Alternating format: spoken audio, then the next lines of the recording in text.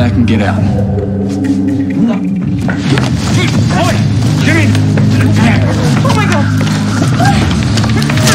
Marty!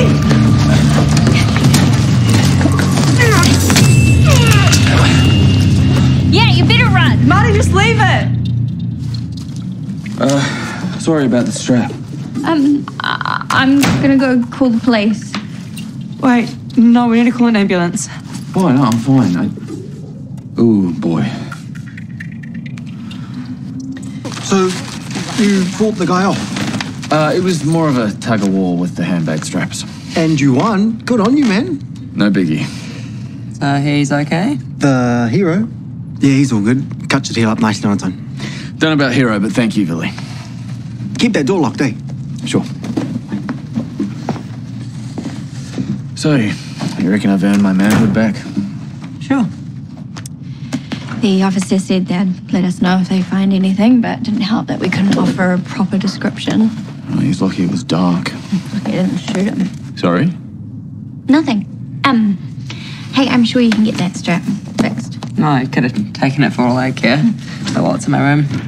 You took your time waking up and barking, didn't you, Barry? Some guard dog, huh? You're a lover, not a fighter, aren't you? Nah, Barry has a brain. Hey? That guy could have killed you. That wasn't that bad. Yeah, it was, and what? Stupid handbag.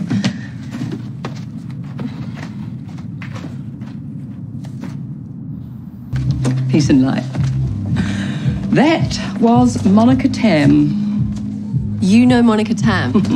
I told you, Vivienne, we are of like mind, health-wise and holistically, and I know everyone. Monica is very keen to meet and discuss consulting for your wonderful new wellness centre.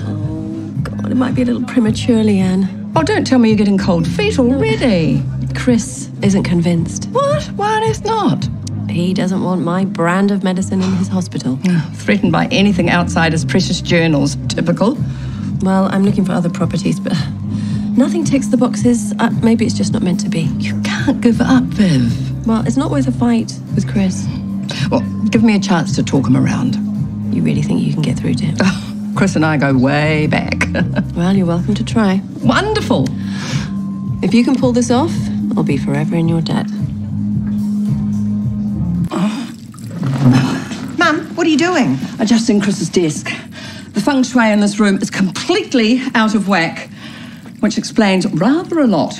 You can't be here. Get this stuff out now. No, not until I educate our stubborn, closed-minded CEO on the benefits of natural healing. Leanne, always a pleasure. Nicole? Yeah, I was just dropping off a report. What's that smell? Eucalyptus incense. It helps open the third eye. Please, Chris, sit down. I want to talk to you about the many advantages of having a wellness centre in your hospital. So just imagine that, well, that you're a patient and perhaps you've just come through some grisly surgery. No. I've discussed the centre with Vivienne. She's agreed to take it elsewhere. Now, would you get rid of all this, please? You heard him. Just be careful. Vivienne doesn't get rid of you. Mum. Excuse me? Well, she's helping you raise your granddaughter, Chris. It flows both ways. I'm well aware of that. This centre is her dream. Crush it. And you know what she'll do? She'll ditch you. Probably for another toy boy. One who knows Reiki massage. Are you finished? You are driving her away, Chris. Just like you did with Michelle and Rachel. You're going to end up sad and alone. we're I'll give her leaving now. a wellness centre, Chris, for your own sake. Please. Oh.